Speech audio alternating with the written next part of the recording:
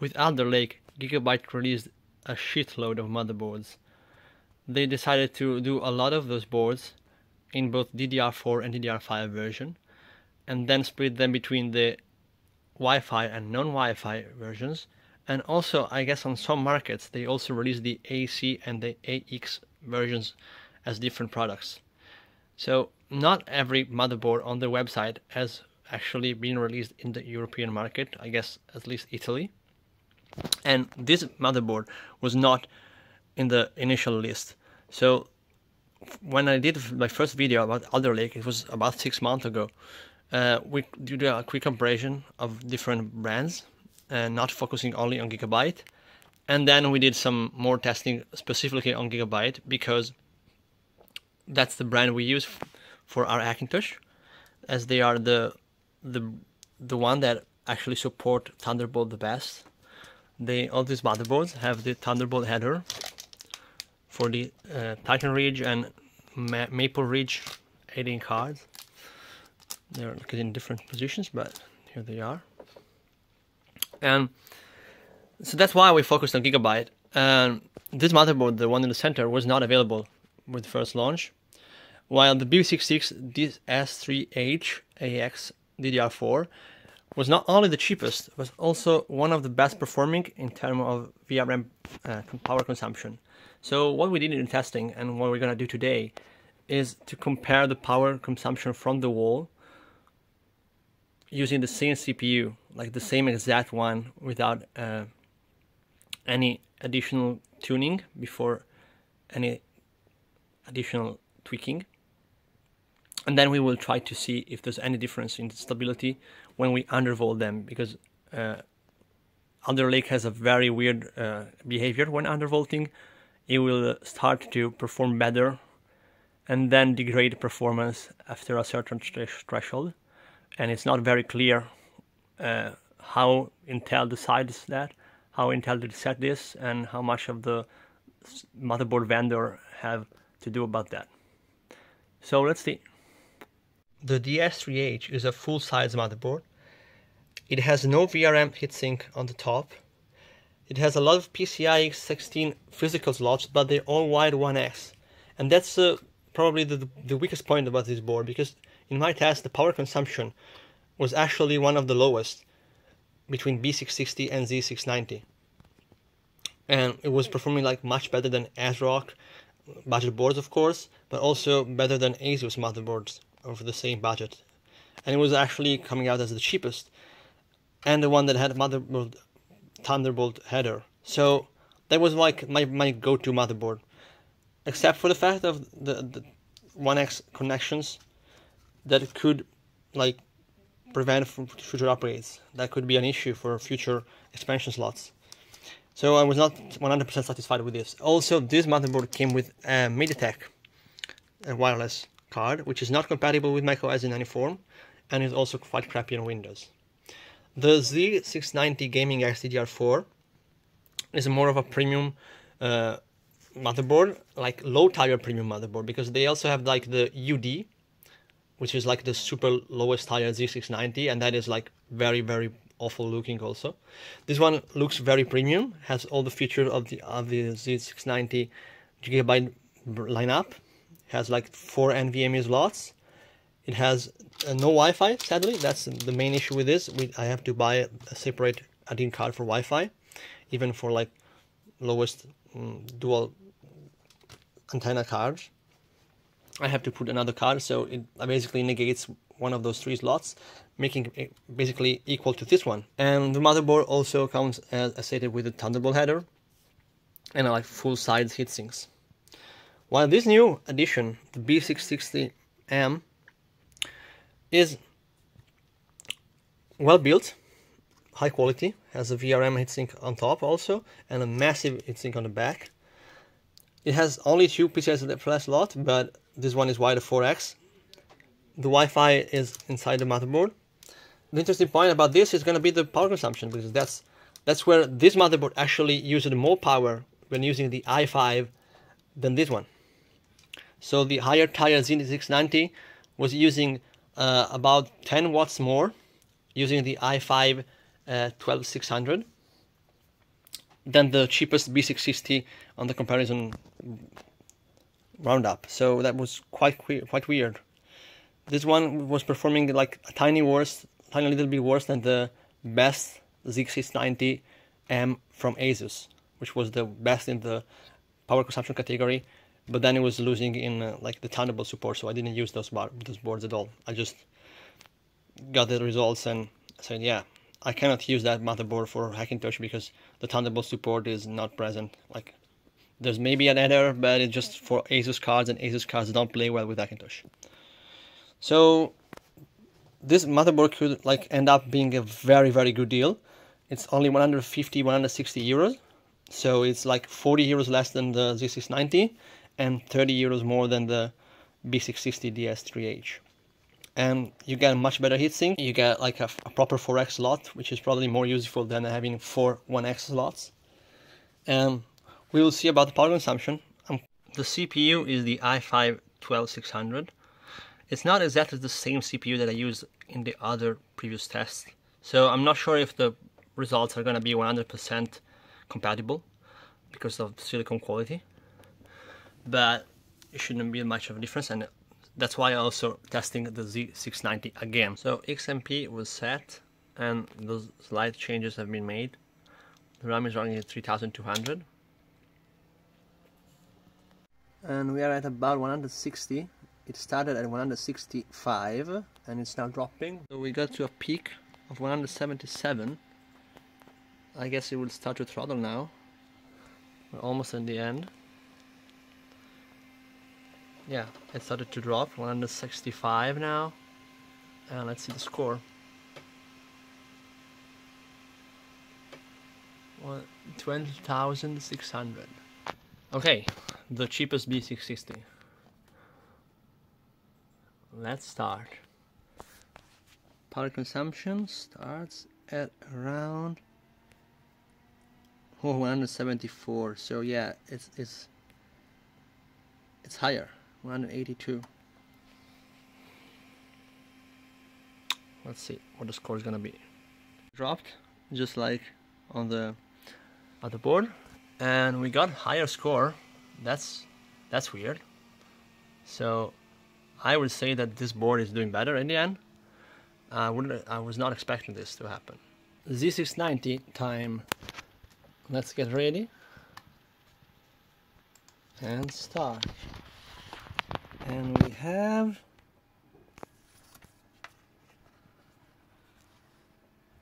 very weird behavior. It's ramping up in a weird way and it's stopping at 120. That sounds very strange. Something has to be wrong here. And that's why this original release BIOS was not set for the i5. So it was applying a much lower voltage, and thus I got a very low score, like 5000 R23. So it's now time to update the BIOS with our trusty rusty USB. Testing the Z690 with the updated BIOS. Let's see. And now we see a result that is in line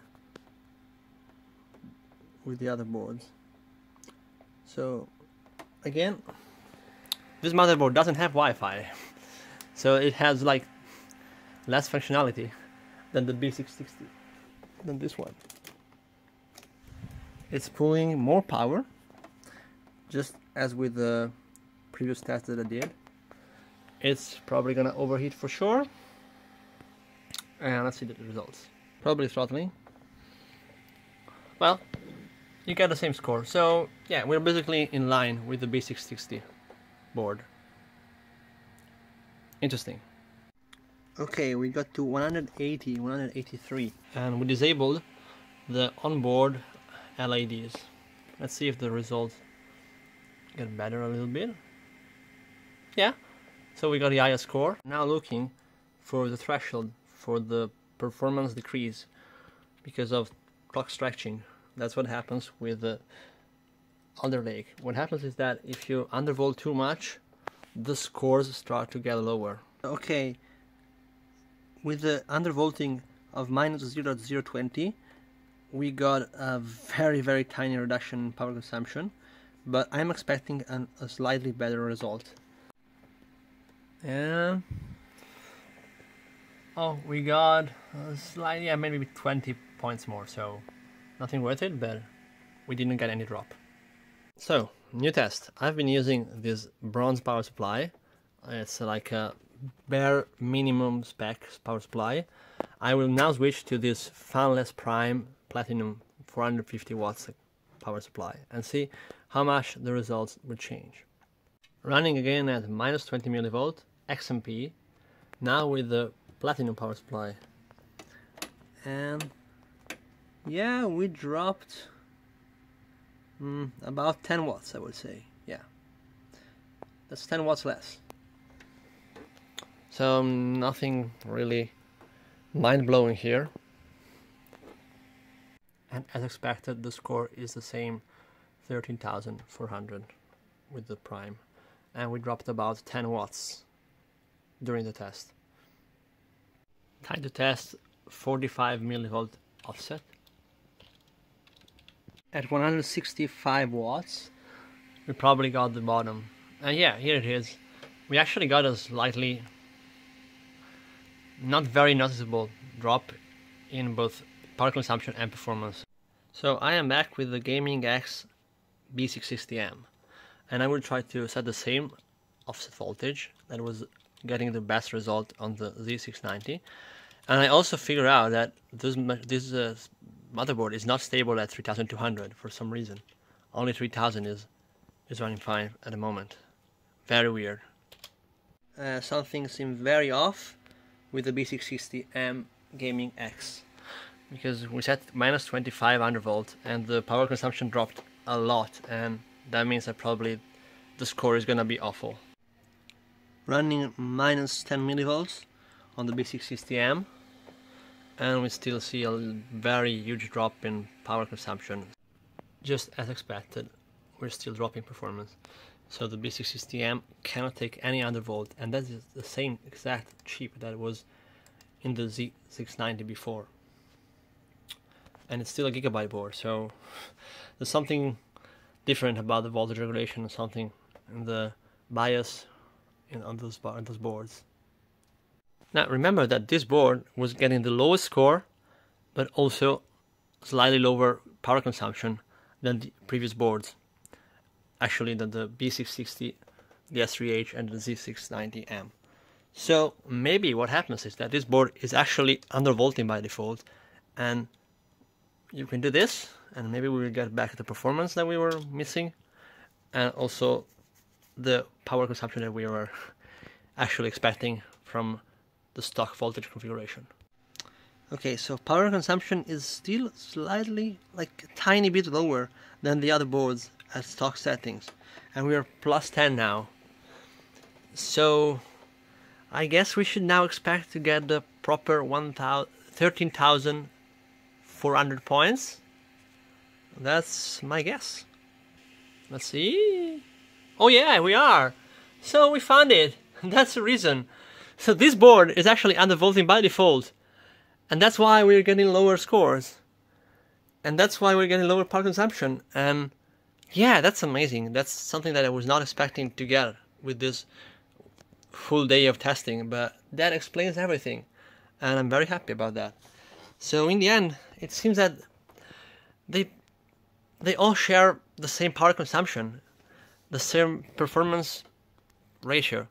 This one just has a much better looking VRM section and a better PCI Express layout. Maybe it's an mAtx, but it's still more expensive. So you can take this, slap a heatsink up there, and put a fan on top, and you save money in the end, just for the little hassle of doing that. The trade-off is just, with this one you get more PCI Express 1X and an uglier board, and this one you get a better board. The only thing that remains now is to explain the DDR issue with the 3000 MHz memory. So I'm gonna test this other kit. It's the only one that I have ready, that is rated 3600, and see what happens. Okay, with this RAM, I can get 3400 MHz, and I can finally get the proper scores for Geekbench. I was also getting lower Geekbench scores for some reason, and now I understand why. You can see the difference is pretty dramatic. The RAM is working like Gimmo 1. I didn't get any hardware error, which means that I might get 3500 working on this kit. Remember that the i5 locked CPUs have a locked system agent. That means that you can usually run around 3500 MHz memory clock, depending on the temperature also. So the higher the temperature, the lower the memory clock is, the lower the stable memory you can get. And yeah, very interesting. There is another step for our little i5, and that's the Noctua. Let's put some thermal pads inside to improve thermal conductivity on the back. And with the final CPU cooler installed and the final memory kit installed, I'll start to do some memory tuning. And now that the machine is finally inside the case and it's all ready to go, I can tell you that cooling this i5 is extremely difficult because the die size is probably too tiny, and so you get quite a lot of noise even from an Noctua. I tried to repaste it twice, no luck. I used the contact fix, like those contact frame fixes and everything. I tried to adjust the screws, different pressure, but it just doesn't want it to stay cool without like giving this noise. And it's like it's not like it doesn't make that much of a difference actually. Like you can run the fans very loud, but just like it's doing now, but the problem is probably inside the package, the thermal interface inside of the package.